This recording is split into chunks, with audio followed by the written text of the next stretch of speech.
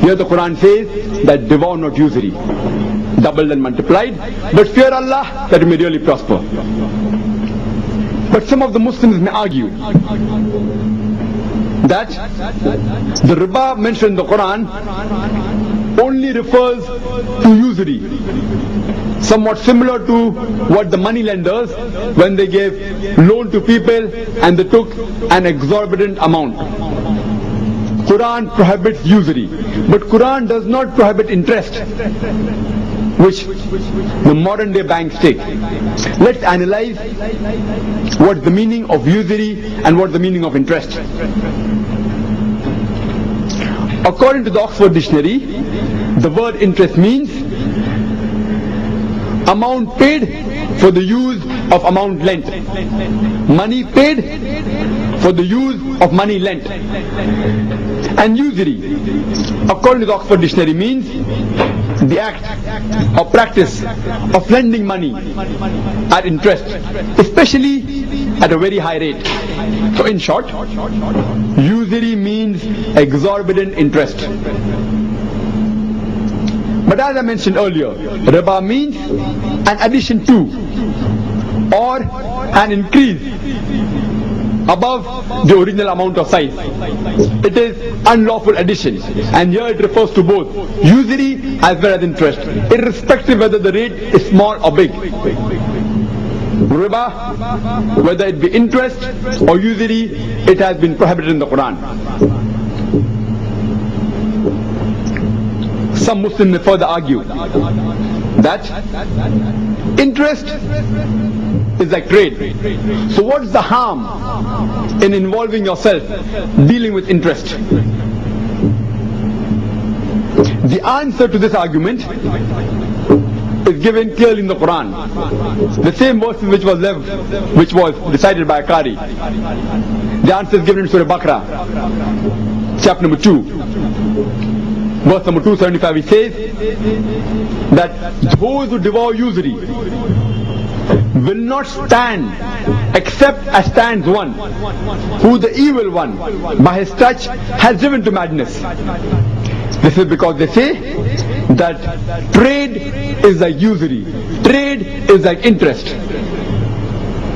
Allah has permitted trade, but has forbidden riba, has forbidden usury, has forbidden interest. Those who after receiving the direction from thy Lord desist, they shall be pardoned for the past. Their case is with Allah subhanahu wa ta'ala to judge.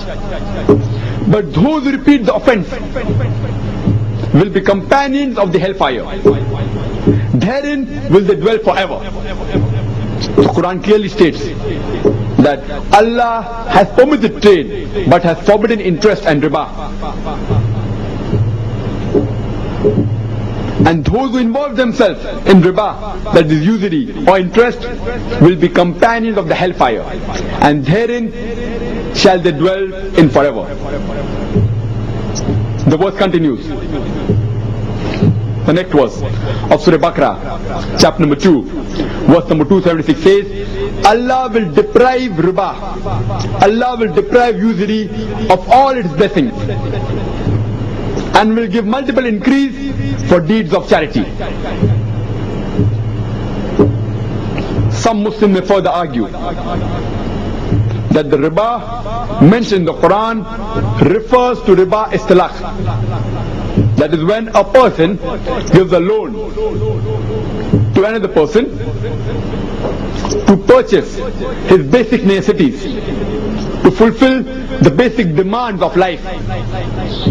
If a person gives loan and then charges interest on such loan, this sort of riba, which is called as riba istilaq, has been prohibited. The other sort of riba, the other interest which the modern banks take, interest giving on loans for doing business, this the Quran does not prohibit. Let's analyze what the Quran has to say. I start my talk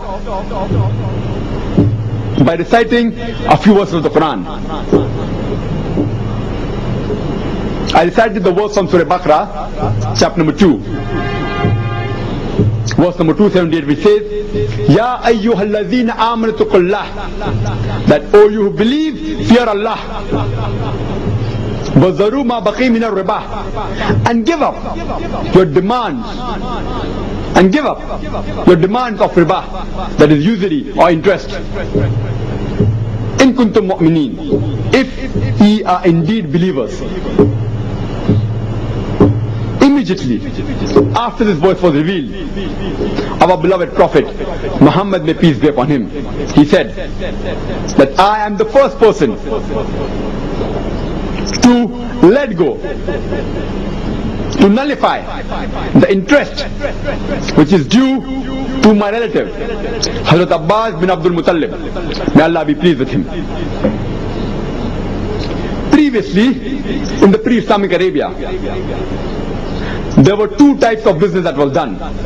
One was the Mudariba system, that is, a person gave loan to a Mudarib, to a businessman, to a person who's doing trade, and whatever profit that businessman had, it was shared between the person who gave loan and the businessman. And the second type was money was given to a businessman and a fixed interest was charged on that money. When the Muslims say that the riba which is prohibited in the Quran refers to riba istilaq, that is interest on loan givings to basic necessities, like for purchasing food, for purchasing clothes, the basic requirements, such type of riba has been prohibited. The moment the verse of Surah Baqarah chapter number 2, verse number 278 was revealed, which said that give up your demands of usury, give up your demands of riba, give up your demands of interest. Our beloved Prophet Muhammad, may peace be upon him, he was the first to nullify, he was first to let go the interest that was due to his relative Hazrat Abbas bin Abdul Muttalib, may Allah be pleased with him.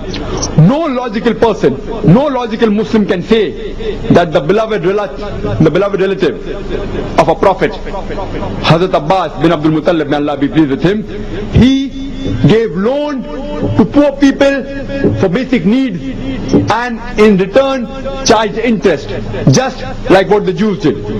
But natural, Hazrat Abbas bin Abdul Muttalib, may Allah be pleased with him, he gave loan to businessmen to do business, and on that he charged a fixed interest. After this verse was revealed, whatever interest which was due to his relative was let go. And but natural, all the Muslims of that time, whoever involved themselves in interest, let go whatever interest amount was due to them. The next verse, immediately after this verse, is of Surah Baqarah, chapter number 2, verse number 279, which says, after it says, Ya ayyuhalladhina amanu taqullah, O you believe, fear Allah.